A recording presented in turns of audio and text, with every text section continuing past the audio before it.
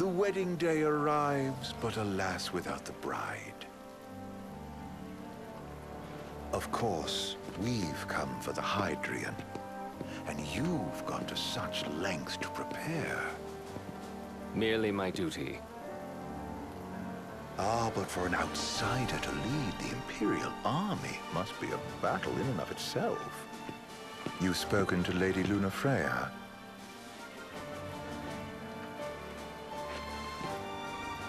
No. That obstinate secretary, standing in the way, while you rush off to slay the Hydrian for your poor sister's sake. I know the price of the Covenant.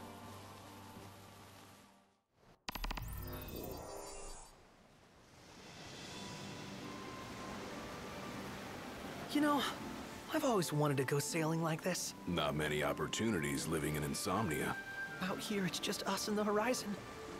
It's amazing. It's life-changing. We've quite a ways to go until we reach Altissia, so keep gushing to your heart's content.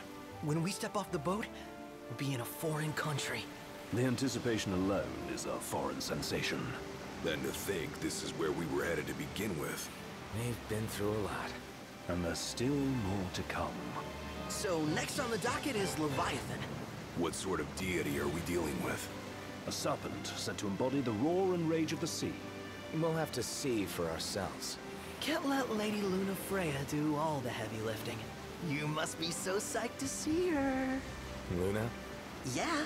Well, we need to make sure she's all right before anything else. Indeed, her well-being is top priority. Don't like this going down on Imperial turf. You think Lady Lunafreya's in danger there? The Empire did invade Lucis for the ring. I have no faith their ruthless ambitions will stop short of harming the Oracle. Without the ring, the crystal's no more than a rock.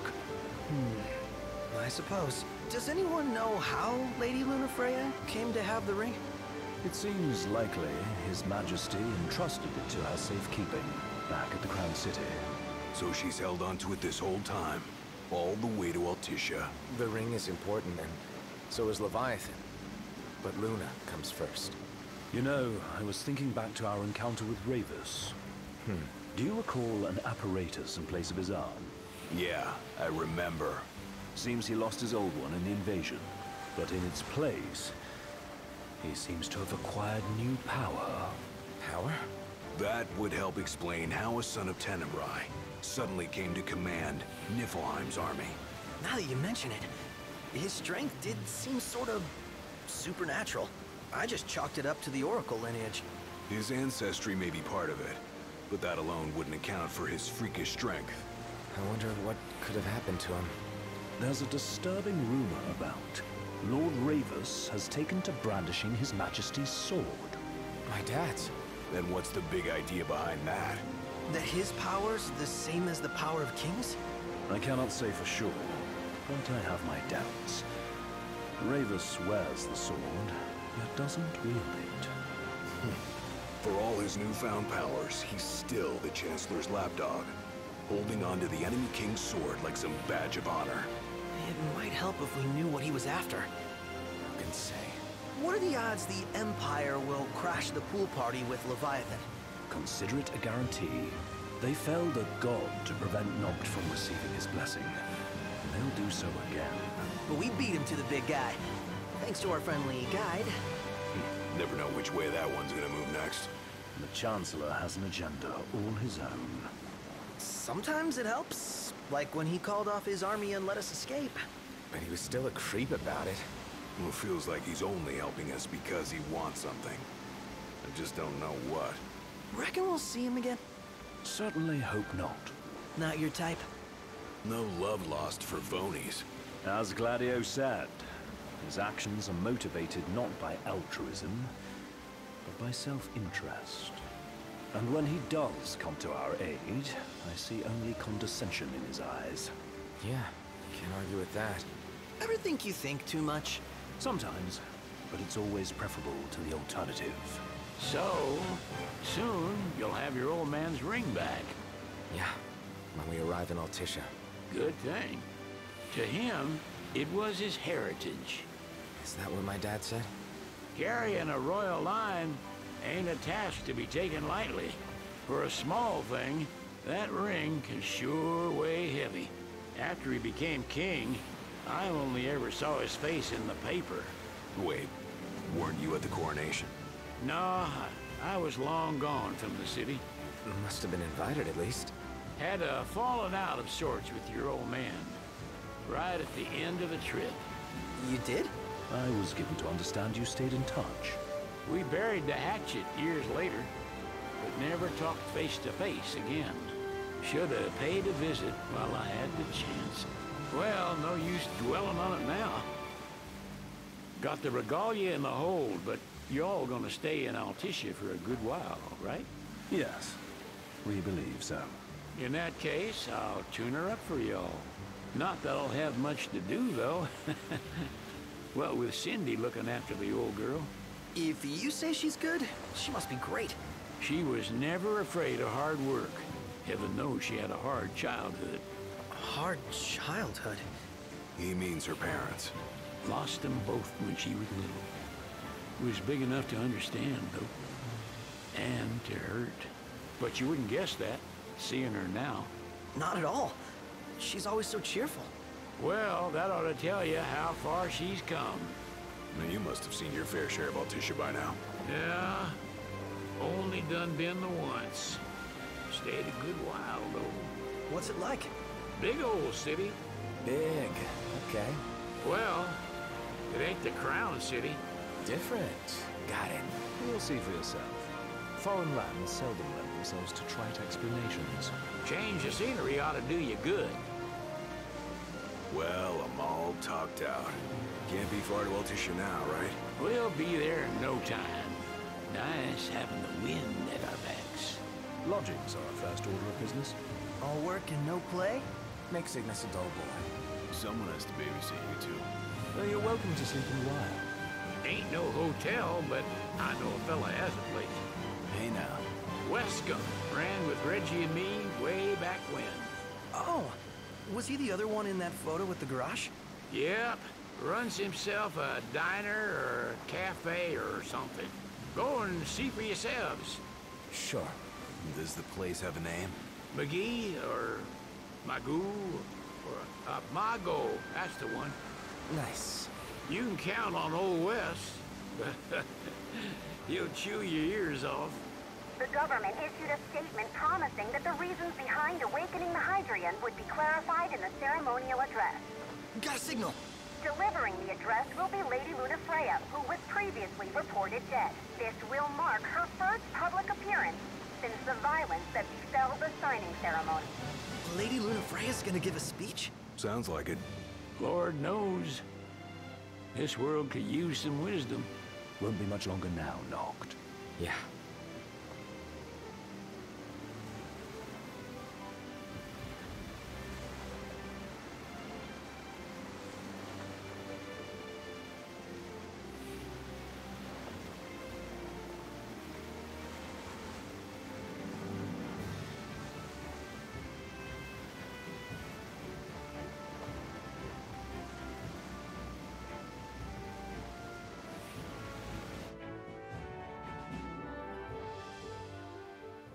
Does this vessel have an entry permit? Entry permit? Relax. I got one. Here. That's as old as they get. Seems in order. You may pass.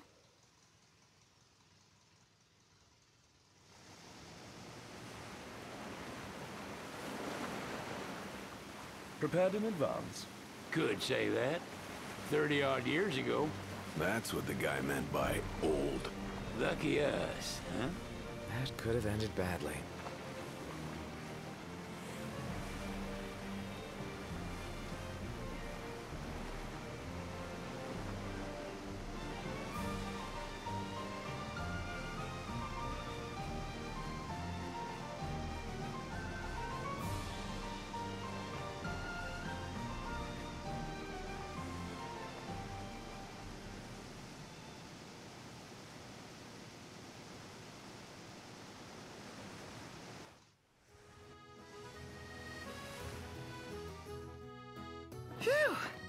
Finally back on land. Barely. They call it the Walls of Water, but it ain't just the walls.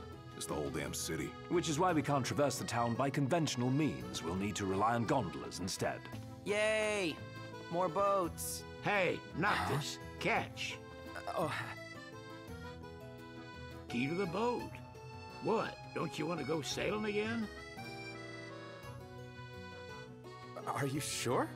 Why not? Old girl ought to be sturdy enough. Not even an awful driver like Reggie could sink her. A king can't rule with wisdom alone. He needs perspective. So get out there and see the world, you hear?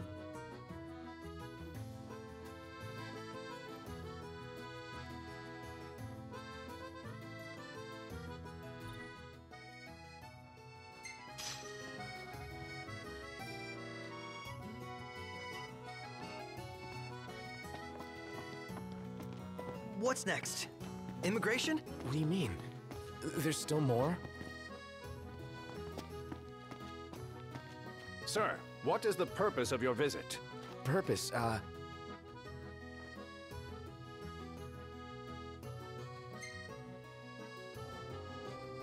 Ignis, a little help? Utterly hopeless.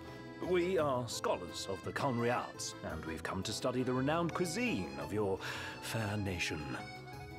Is that so? I wish you an enlightening stay. Another one you owe me. Let's take a look inside. You want to check Wescom's place out? Yeah, let's all go to Mago. Perhaps we'll even make it in time for tea. And we'd better start looking now. Bet the view's even better from a gondola. So, we're looking for the guy from the picture. An estranged friend of the king. Noct, you ever meet him? Nope. Let's head back to our room.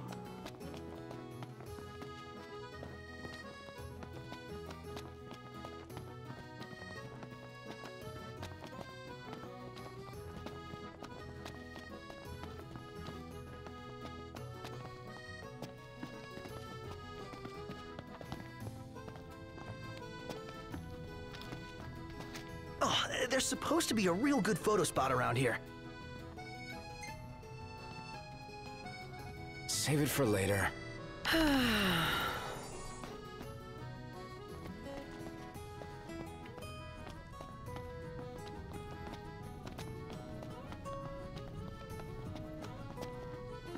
Gondola!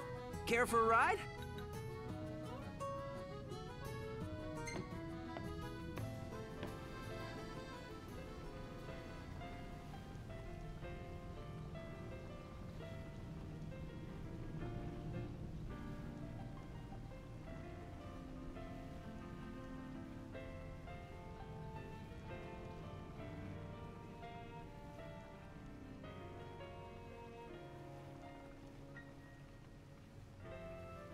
So, what do you want to do?